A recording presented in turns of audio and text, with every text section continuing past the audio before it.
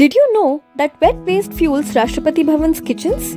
The pioneering sustainable startup behind this waste-to-fuel initiative is Greeneria Renewable Technologies.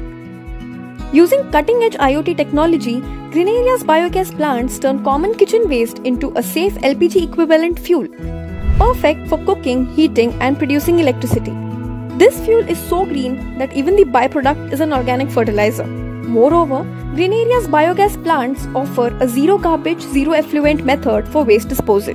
At present, this system not only fuels 2 canteens at Rashtrapati Bhavan but also powers 1800 streetlights in Prayagraj Smart City, Dharamshala and Belagavi. Even in the bustling tech parks of Microsoft, Hewlett-Packard, Capgemini and more, these biogas systems facilitate a sustainable cycle, transforming the organic waste generated on the premises into energy and powering the very spaces people work in.